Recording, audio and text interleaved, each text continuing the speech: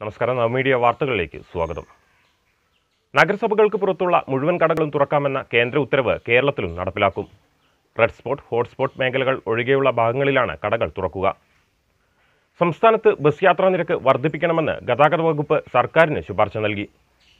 പോലീസുകാരുടെ 15 ദിവസത്തെ ശമ്പളം മാത്രമേ പിടിക്കാവൂ എന്ന് ചൂണ്ടിക്കാണിച്ച് പോലീസ് അസോസിയേഷൻ മുഖ്യമന്ത്രിക്ക് കത്ത് നൽകി. കേന്ദ്ര ഉത്തരവ് പ്രകാരം കേരളത്തിലുള്ള കടകളും തുറന്നു പ്രവർത്തിക്കും. ഷോപ്പ് ആൻഡ് എസ്റ്റാബ്ലിഷ്മെന്റ് ആക്ട് പ്രകാരം പ്രവർത്തിക്കുന്ന കടകളാണ് തുറക്കുക. മുനിസിപ്പാലിറ്റികൾ, കോർപ്പറേഷനുകൾ എന്നിവയുടെ പരിധിയിലുള്ള കടകൾക്ക് തുറന്നു പ്രവർത്തിക്കാൻ അനുമതിയില്ല.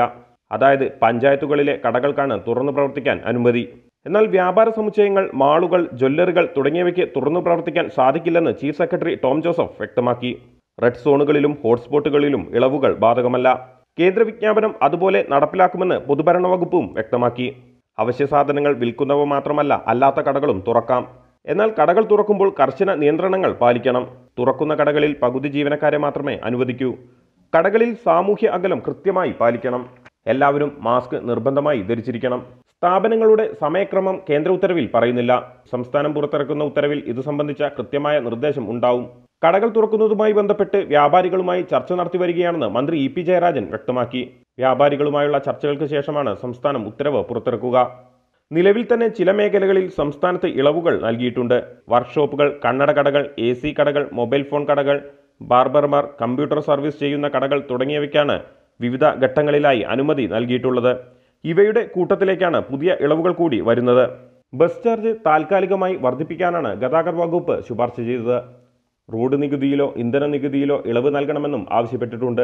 നിയന്ത്രണങ്ങളോടെ സർവീസ് നടത്തുമ്പോൾ ബസ്സുകൾക്ക് നഷ്ടം വരുമെന്ന് ചൂണ്ടിക്കാണിച്ചാണ് ഗതാഗത വകുപ്പിന്റെ നടപടി. ലോക്ക്ഡൌണിന് ശേഷവും ബസ് സർവീസ് പുനരാരംഭിക്കില്ലെന്ന് ബസ് ഉടമകൾ നേരത്തെ വ്യക്തമാക്കിയിരുന്നു.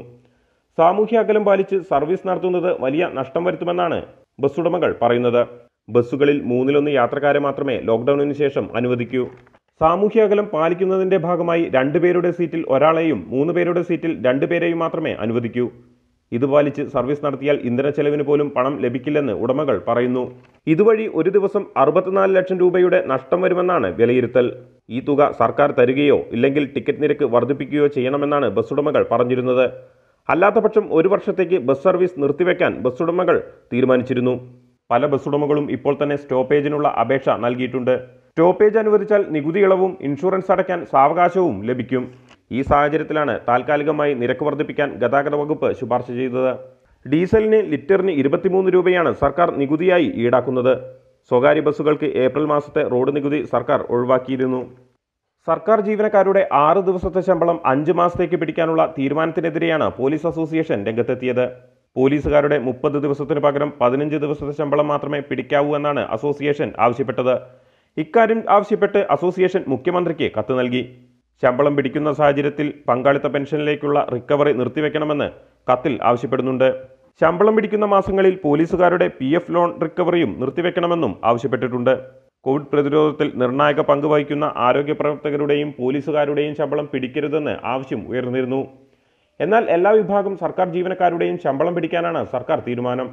ഏതെങ്കിലും വിഭാഗങ്ങൾക്ക് ഒഴിവ് നൽകാൻ സാധിക്കില്ലെന്ന് മുഖ്യമന്ത്രി ഇന്നലെ വ്യക്തമാക്കിയിരുന്നു. ഇന്നലെയാണ് ശമ്പളം പിടിക്കുന്ന ഉത്തരവ് പുറത്തിറങ്ങിയത്. സാമ്പത്തിക സ്ഥിതി മെച്ചപ്പെടുന്ന മുറയ്ക്ക് പിടിക്കുന്ന ശമ്പളം തിരിച്ചു നൽകുമെന്ന് സർക്കാർ വ്യക്തമാക്കിയിരുന്നെങ്കിലും ഉത്തരവിൽ ഇതിനെക്കുറിച്ച് പരാമർശമില്ല. ഈ വാർത്താ ബുള്ളറ്റിൻ ഇവിടെ സമാപിക്കുന്നു. കൂടുതൽ വാർത്തകൾക്കും ദൃശ്യങ്ങൾക്കും നവമീഡിയ ആപ്ലിക്കേഷനും വെബ്സൈറ്റും സന്ദർശിക്കുക.